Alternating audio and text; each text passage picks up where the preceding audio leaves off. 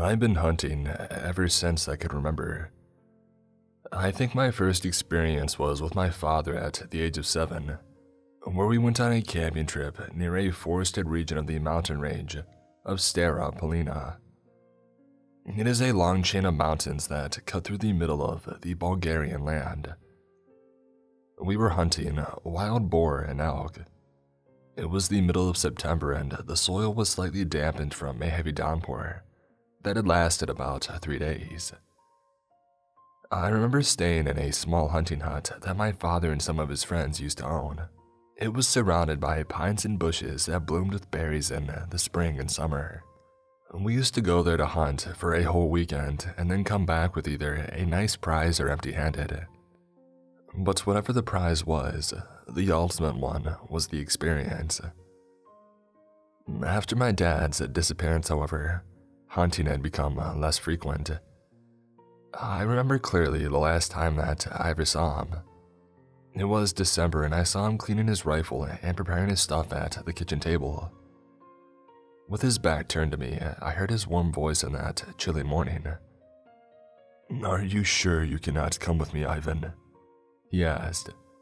There was a slight hopefulness in his words as if he expected an answer that would fill him with joy that day. "Dad, I'm sorry, but I can't this weekend. I need to study for my exam this Monday and I'll be leaving this Sunday morning to go back to the capital. But don't worry, this semester is almost at its end and I'll be back next week for almost a month for the winter break. And then we can do whatever you want," I exclaimed that day. He sighed and turned around to face me. He gave me a hug and then went and hugged my mom and kissed her on her forehead. "All right now, I'll be going. I'll text you when I'm at the cabin. I'll see you guys in 2 days." He stepped outside and a cold breeze came in, making me shiver. I saw his back turn with the rifle on his shoulder, as if he were a soldier leaving home.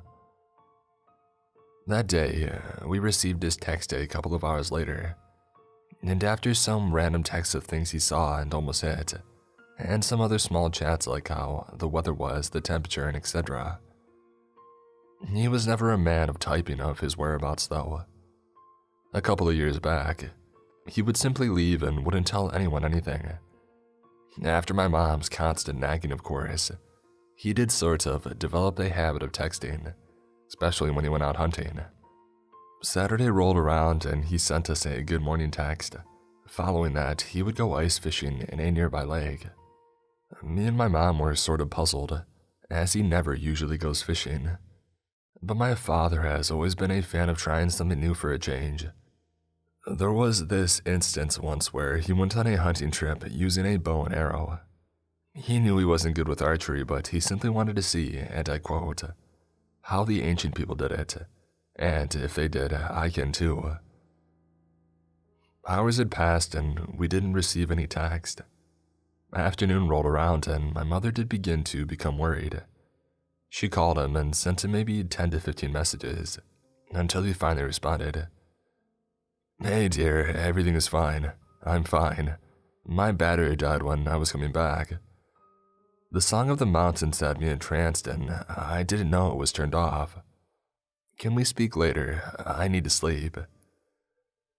My mother was furious, but she knew she couldn't do anything, so she let it be.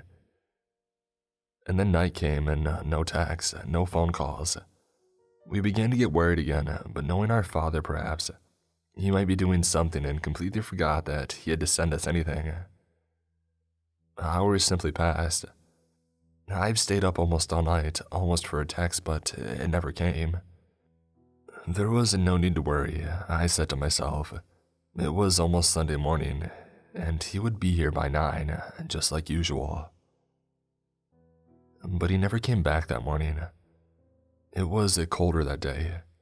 I remember it very clearly. My mother and I were looking at our phones every passing hour, waiting for a response to our calls.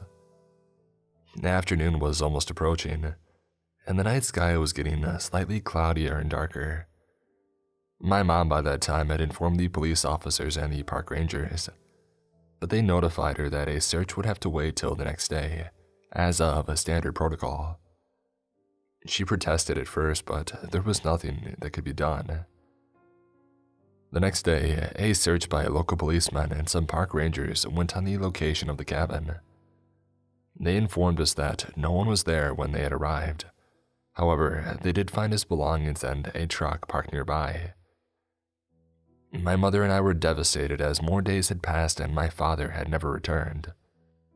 Days turned to weeks and weeks to months. The whole town was in shock. It even made it into the news. A man from the town of Lovich disappeared on a hunting trip near a forested area of the Stara Planina. Him or his body is not yet to be found.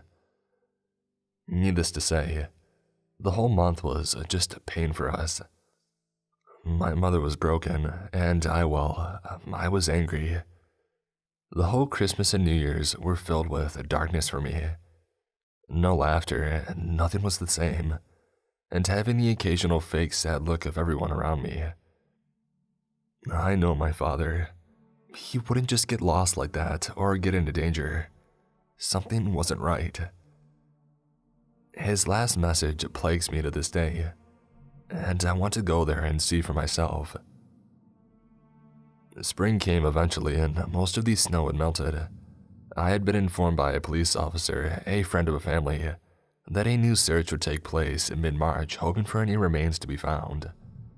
But I wasn't sticking around to wait for the police search. All winter, my gut had been telling me that my father is probably dead.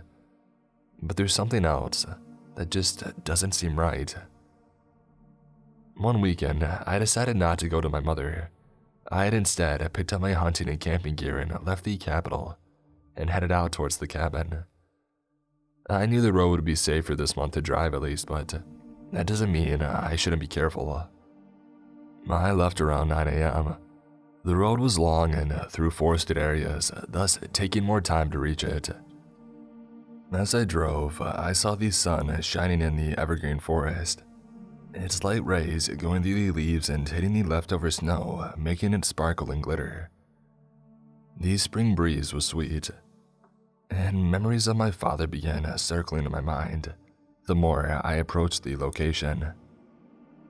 I saw some wildlife springing back to life. Deer, rabbits. It was beautiful. After about 4 hours of driving, I finally reached the location of our cabin. Thankfully, I had my spare keys with me and I unlocked the wooden door. The place was cleaned by the police and they had gathered most of my father's belongings and were sent in for investigation. I felt a weird sensation seeing the empty cabin, a haunting one. As I stepped inside, the floor began creaking. I was startled by a bunch of birds flapping their wings and exiting the cabin panicking. How on earth did they manage to get in here? I wondered while I tried to catch my breath. Not too much later, I heard a strange sound coming from outside, faint and distant, traveling along the spring breeze. I went outside and tried to locate the source of this humming. As I made a walk around the cabin, I noticed the possible entry of the birds. The back window of the cabin, the one that is connected to the bathroom, was opened, halfway up to be exact. That's strange. Could the police have left it open? As I stared at the open window, I heard the faint, once indescribable sound again, this time coming from amongst the line of trees a couple of 20 to 30 meters afar from where I stood. The sound was enchanting. It was a song, I remember it. A sweet tune, like a choir sang by women but coming from one source. It sounded sad and lonely, yet haunting. Minutes passed, but it felt like years. I knew I was hypnotized by this thing. Deep in my core, I think I knew what it was, but the thought, I could not accept it. The haunting tune became more alluring. I felt my feet unwillingly walking me towards the mysterious tune. As I moved towards the tree line, I faintly remember a figure standing amongst the tree trunks. Pale white hands seemed to grasp the trunk and a long white gown could be seen partially hidden from behind. A face of a young woman, puffy cheeks and long black hair, illuminated by the sun rays. I heard it whisper a soft, angelic voice calling to me, and as I almost came halfway to meet her, my phone began to ring. The loud music made me stutter. My heart began pounding fast as if you were awakened in the middle of night from a slumber to the sound of an unexpected alarm. It was my mother. I quickly took a glance towards the direction of the woman, but she was nowhere to be found. No voice and no sound were heard now. Only the trees and the birds chirping and my ringtone breaking the forest sounds. Ivan, hey, I wanted to ask if you were coming by this weekend.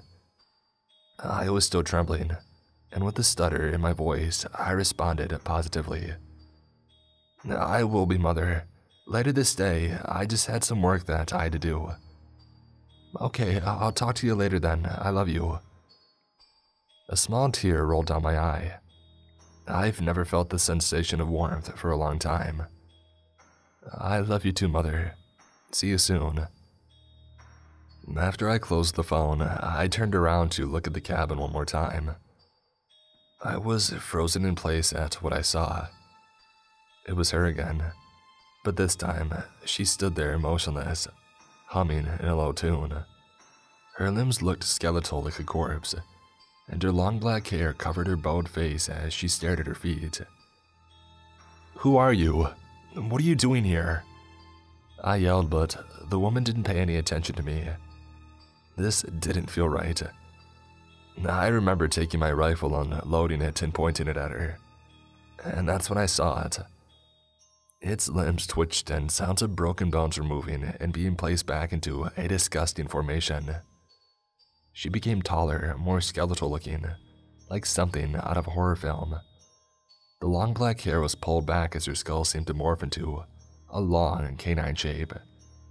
Its skin was a ghostly pale and wrinkly like a preserved mummy, and its hollow eyes were a faint blue light emitted. They were focused on me. The hunter had become the prey. It opened its long mouth and gnarled, making its thick saliva ooze like a mad dog. I was frozen from fear, and I knew that it smelled it or sensed it. My legs began to shake and my heart was racing. I knew that I had to do something fast or I would be a goner. I took a quick glimpse at my car that was parked behind the horrifying beast in the cabin, situated almost next to it. As I was making my plan, I saw it slowly crawl on its four wicked limbs and slowly make its way towards me, while licking its gnarly lips and making noises beyond of human comprehension. And then it talked, in a voice that made my heart sink, a voice that I haven't heard for months. Now, Ivan, why don't you take a listen to the sound of nature? I was baffled beyond belief. Dad? I felt my tears beginning to form as the creature took one big step, closing the distance. Now be a good son and come here. I knew this thing wasn't my father, but the voice, I haven't heard it in so long. It made me wanting to actually come closer, but I knew this would be a bad decision. I made a step back. I mastered all of my leftover sanity and aimed my gun, and fired at the wicked beast. I remember the sound that it made. To this day, it makes me still anxious. It didn't scream or screech like an animal, but like a human. He had kept my father's voice while I shot it. And to me, it sounded just like I had killed him. It was unbearable. It moved like it was about to charge. I saw its eyes getting visibly angry and filled with rage. And then it lunged towards my direction, and for once, I felt my body responding to my command. I dodged on its left and began running as fast as I could towards the car. I heard its footsteps approaching and its gnarly mimicked voice cursing and yelling my name. With haste, I opened the door and locked it, but the creature wouldn't have it. It face-planted on my side window and began scratching it while still yelling in my dad's voice. Come on, Ivan. Don't leave your old man alone again. Come here. I pressed on the gas pedal and began driving off like a maniac. I could hear its last sound, a cry of pain as the tires ran over one of its limbs, causing it to possibly break. As I drove, I could hear its voice in the distance. "Ivan," while turning from a man to an animal, an abomination of an animal that is. I've never told anyone this, not even my family, but after some thought and research on the matter, I think I know what had killed my father, and what almost killed me. In Bulgarian folklore, we have a creature named the Samadivas. They are creatures similar to sirens. They are said to be transforming into beautiful women dressed in white gowns to lure men into their demise. Some say they transform into your loved ones or your friends, and by using their angelic voice and charm, they hypnotize you, luring you to your possible death. They are often seen or heard near rivers, lakes, and mountains, which is in abundance in Bulgaria. So please, if you ever wish to visit or hunt in the Bulgarian forest, make sure when you come across a woman in white, or anyone you might not know that should not be there at that moment, make sure you leave immediately, or else you might end up like my father.